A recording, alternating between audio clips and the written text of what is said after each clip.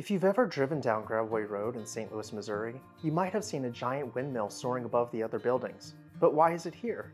Hi everyone, my name is Ken. Welcome to This House. Today, in our segment, Secrets of St. Louis, we are talking about the Bevo Mill. Make sure to hit that subscribe button and leave a comment if you enjoy this video. If you've ever heard of Anheuser-Busch or Budweiser, you might be familiar with the name August Busch Sr. He was an American brewing magnate who served as the president and CEO of Anheuser-Busch from 1913 to 1934. During his early years at Anheuser-Busch, he found himself wanting a nice place to grab a beer on his way home from work. Being the type of person to bring his dreams to reality, he did just that. In 1916, he built the Bevo Mill to give himself a nice pit stop midway between his office and his house. The name of the building came from the Bohemian word pivo, which translates to beer. And during Prohibition, Anheuser-Busch manufactured a non-alcoholic beer, which they named Bevo, a slightly different spelling of the Bohemian word.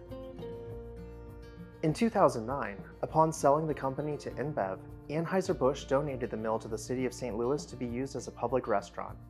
It only stayed open for a few months before closing. Since then, it has been reopened to the public as a beer garden and now goes by the name Das Bevo.